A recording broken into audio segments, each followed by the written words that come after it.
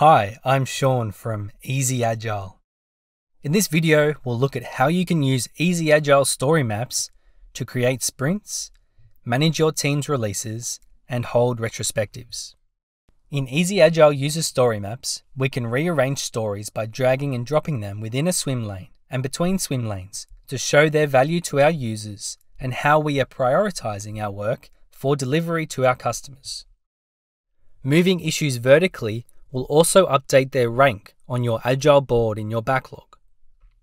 We are also able to change the swim lane type on our story map by clicking on the swim lane dropdown in the top right-hand corner of the story map.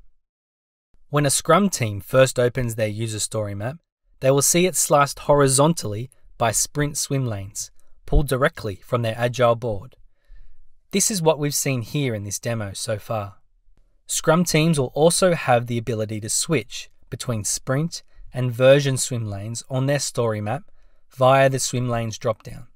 Alternatively, when a Kanban team first opens their story map, they'll see it sliced horizontally by version swim lanes, pulled directly from their releases page in Jira. The versions are ordered by their release date on the story map.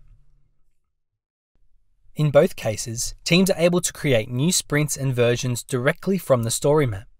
To create a new sprint on the story map, first make sure that sprint swim lanes have been toggled on using the swim lanes dropdown.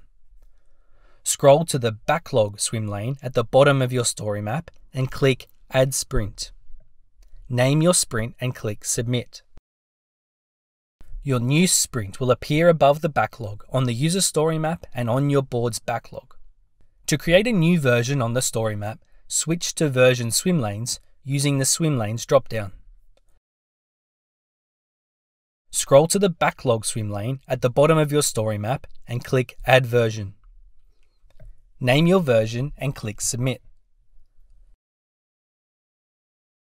Your new version will appear above the backlog on the user story map and at the bottom of your releases page in Jira. So far, we've looked at the anatomy of your Easy Agile user story map, from Epic Backbone to user stories and your sprint and version swim lanes. Now we're going to walk through ways of using the user story map for your sprint and release planning sessions. Perhaps one of the biggest considerations for a team when planning their sprints or releases is their capacity and ensuring that they're not overcommitting. At the end of each sprint or version swim lane on the story map, we have estimation lozenges.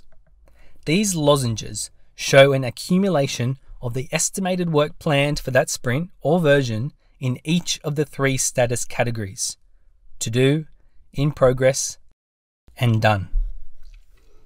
During sprint or release planning, you can filter the work on the story map to show the work that is still unestimated. Teams can then quickly update the estimate for those stories through inline edit. These estimates are automatically added to estimation lozenges, ensuring that we're aware of our committed capacity for our given sprint or version. Teams can start and complete their sprints without having to leave the story map. To start a sprint, click on the blue Start Sprint button at the end of the top swim lane. Here, you can edit your sprint name, update the start or end date, and enter the sprint goals.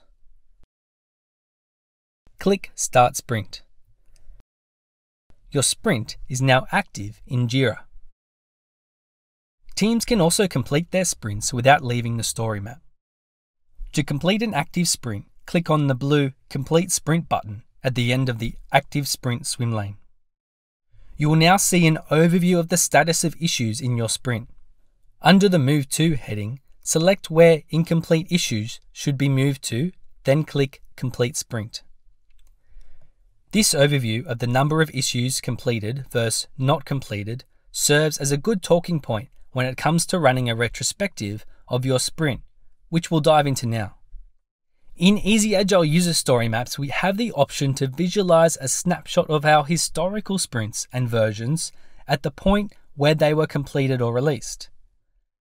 This allows us to provide a more holistic view of our product to date, reflect on what was shipped in our previous releases, and facilitate retrospectives on our closed sprints by providing a glimpse of what was completed versus still in progress when we closed it out.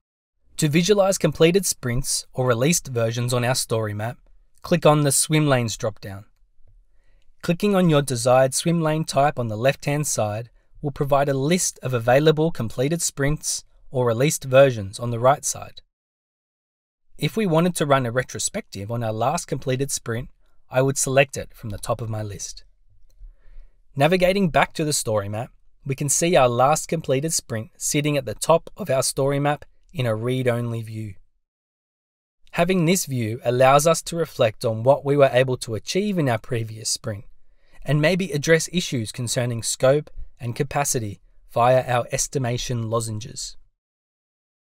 You should now be able to create sprints, releases, and hold retrospectives using easy Agile User Story Maps for Jira.